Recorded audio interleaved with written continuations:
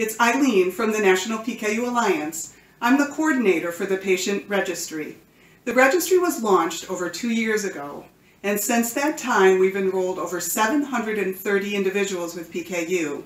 They come from 41 different states and over 14 different countries.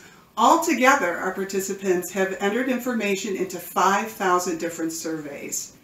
The information that's being entered into these surveys is important, and that it provides critical data for researchers who will use that to go on in their projects to develop better treatments and hopefully find a cure for PKU.